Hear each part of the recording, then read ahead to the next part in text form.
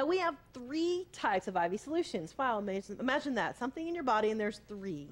You have isotonic, hypotonic, and hypertonic. So isotonic has that iso in front of it. That pretty much means equal. So isotonic fluids will not cause any fluid shift in your cell, out of your cell. It leaves everything where it is, but it will increase my volume. Hypotonic causes fluid to shift into the cells.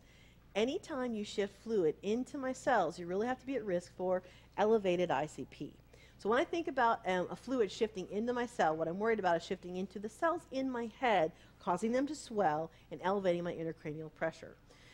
Also, when I cause fluid to shift into the cells, it's coming out of my vascular system, so you're risking cardiovascular collapse because you're moving that fluid someplace it's not intended to be. And you can put me at risk for third spacing. Now, we just spent some time in the previous session talking about what third spacing is, but hypotonic fluids put me at an increased risk for that. Okay, so isotonic, no movement. Hypotonic, movement into the cell. Okay, hypertonic causes fluids to come out of the cell. Isotonic, no movement. Hypotonic, into the cell.